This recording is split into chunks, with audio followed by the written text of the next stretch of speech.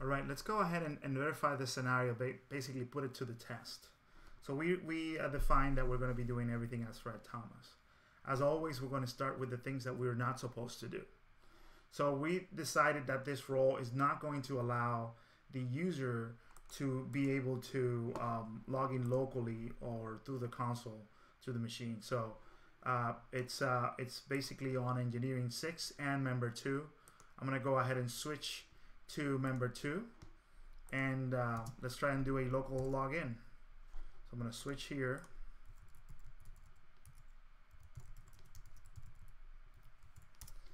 And you will see that we're going to get the message that the account is not authorized to log in from this machine, from this station. Okay. So we verified that the user is unable to log in through the Windows console of the machine. Now let's go to the UNIX console. Let's take a look. So user again. Notice that it's prompting for the AD password. And the user got a quick, you're not authorized to be able to log in. Okay, so we verified that the user is unable to do, in terms of access, is unable to access the way we did not define him to access. Now let's take a look and let's go ahead and access. First, let's do it through the UNIX side.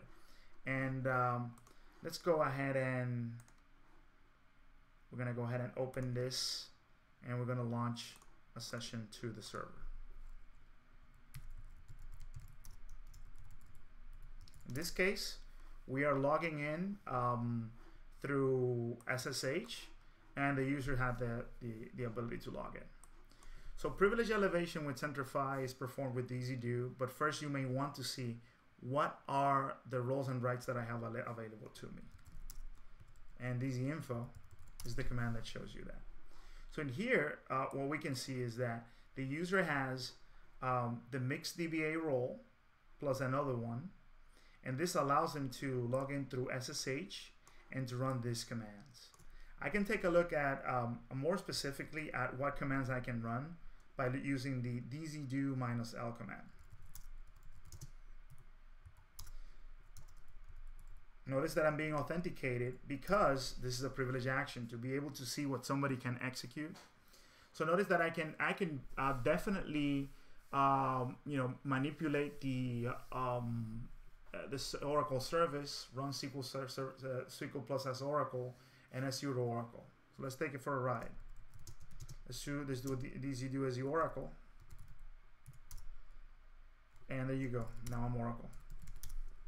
Let's go ahead and do SQL plus as Oracle. So it would be dzdo su, and no, actually it would be -u Oracle, and then SQL plus.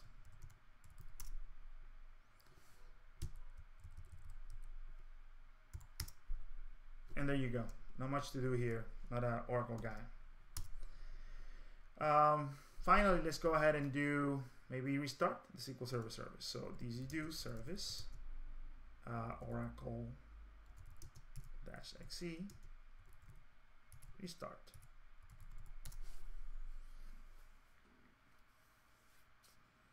All right, so it's shutting down the service. Let's take a look at. I want to go here with Diana actually as root.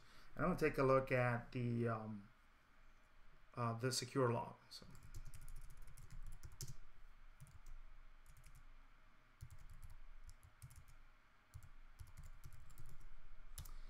Notice that all the elevation that I performed, like when I even opened, the DSU dash, everything is here. So notice this is me running as Oracle SQL Plus. This is me running the restart of the Oracle service and some other stuff that happened when it logged. So from a security operations perspective, everything is being sent to syslog.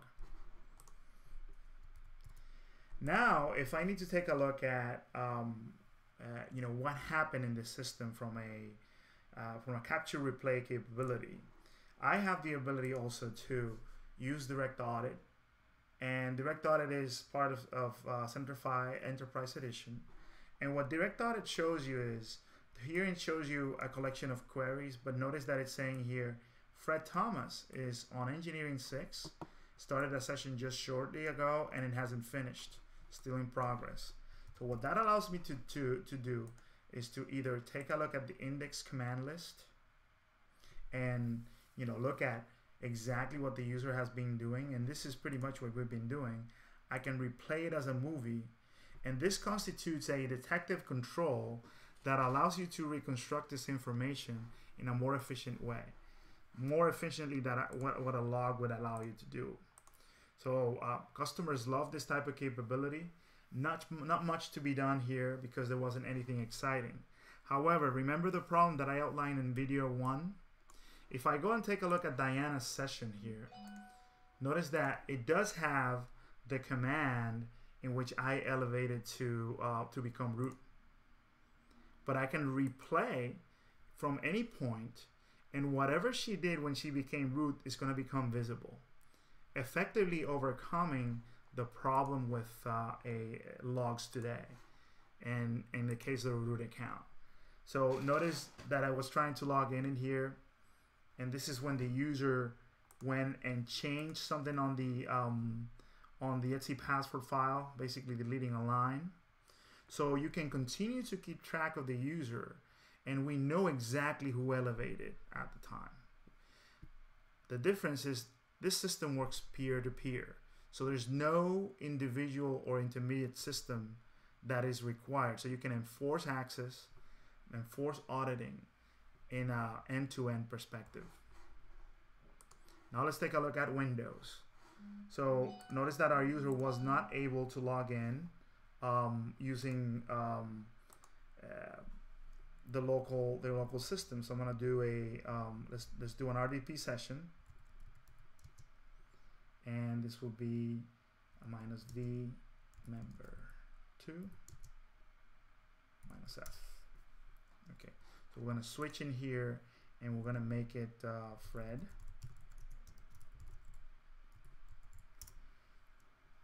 You should need to type the right password. And in here, we will be able to perform a connection to this server. We weren't able to do it through the console. I'm going through the whole setup of the session here. And what were the things that we allowed the user to do?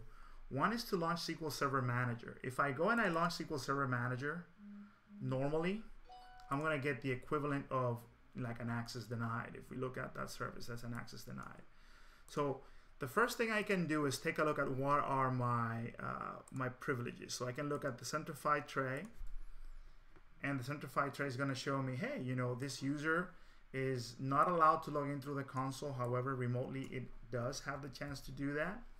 The roles that he has effective is the mixed DBA role, which was assigned at the level of the DB servers. The role is defined as this, but I can take a look. Notice that it says that it's available at any time, and these are the rights that I can use.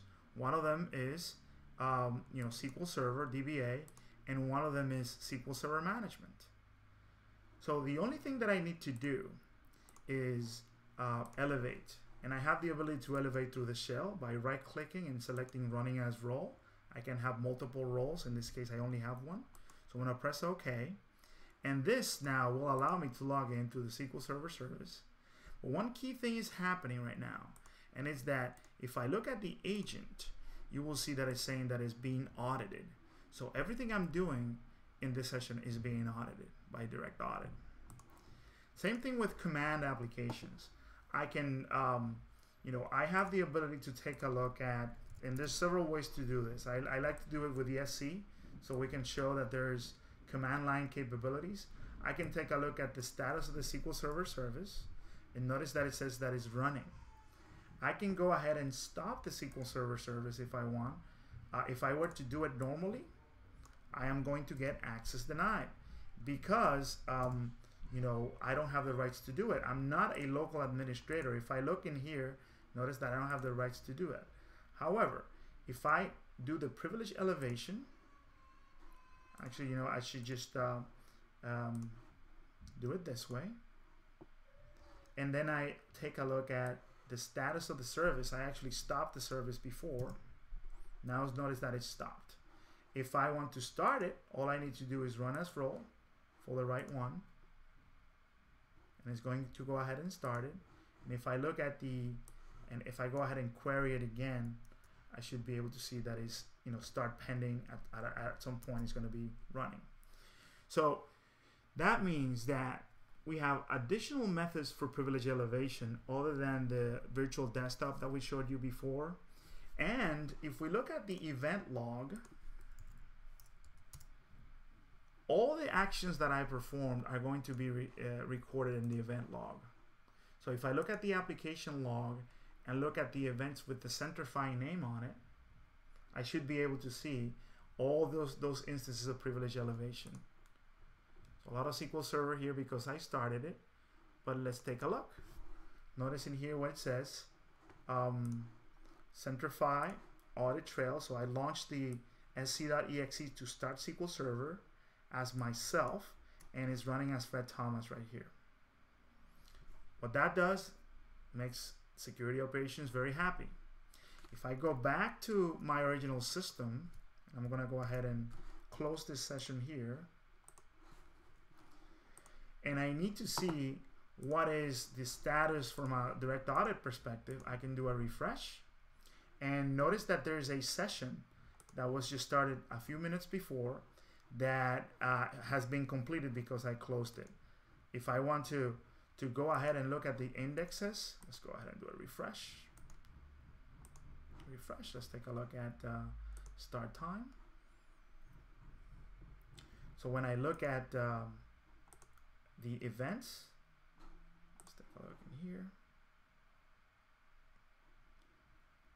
So look at Fred Thomas, and this is the session here that I had. Let's take a look.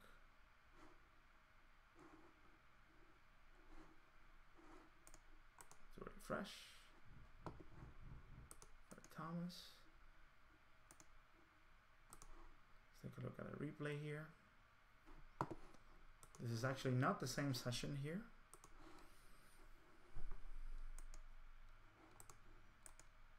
Let's take a look. This was from member 3. I'm looking at a session from member 3, and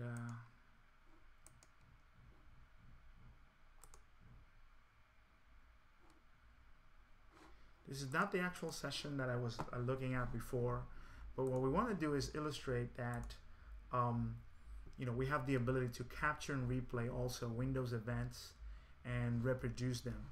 So this is way beyond any other capabilities available, from a single solution that allows you to do all that together in conjunction with Active Directory. So maybe I gotta refresh a few times here, but this is the good thing. We do these demos, we do these videos in real time, so you can see everything at work.